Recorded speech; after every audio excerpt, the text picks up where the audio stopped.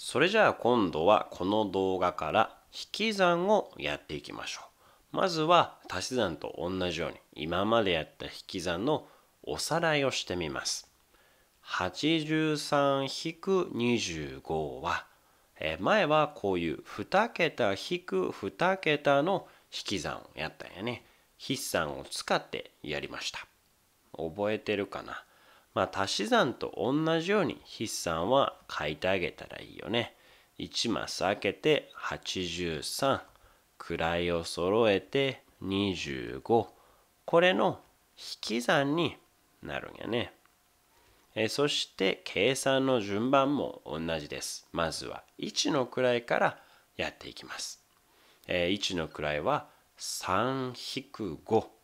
あれ？これできないよね。でもこの時には繰り下がりっていうのができました。10の位は8もあるので、そこから1借りてきます。そうするとここは7になるんやね。1貸したので1減って7になります。70になるんやね。その代わりこっちは10借りてきて13になったので、13-5はで、13-5は8になります。そして次、10の位は1貸したので、10貸してあげたので、7-2になってます。7-2は5やね。こういうふうにして2桁の引き算、繰り下がりを使って、1の位が引けないときも繰り下がりを使って引き算をすることができました。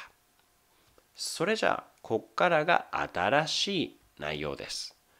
今度は100より大きい3桁の数、126-2桁の数35っていうのをやってみたいと思います。ちょっと大きくなってるけど、やること、書き方は一緒です。1マス開けて100の位1、10の位2、1の位6やね。そして位を揃えて10の位3、1の位5、35を書いてください。これの引き算です。それじゃあどうなるか。1の位から順番にはね、6-5は1です。これそのまんまやね。続いて10の位。2-3は、あれ？これできないね。なので、この時にも繰り下がりと同じように考えます。ちょっと丁寧に図でやってみよう。126-35やね。まず、ここに126を図で表しました。100っていうのは、10が10個集まってできてるんやね。100の位1になってたけど、それは10が10個集まってます。そしてここが10の位。10は2個あるんやね。そしてあとは余り6がありますよと。126になってます。それじゃあここから35を引いてみよう。まず5っていうのは簡単にここから引けたね。1、2、3、4、5。5個取りました。そうすると残っているのは1だけやね。なのでさっき筆算した時も1の位は1になったんです。そしたら今度10の位引き算。2-3したんやけど、できないんやね。だって10、2個しかないんやもん。なのでこの時には繰り下がりをします。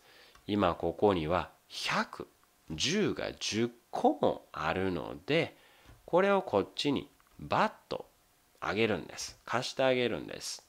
そうすると10は全部でここの10個とここの2つで何個になった？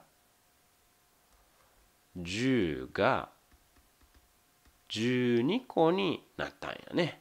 そしたら引き算できるよね。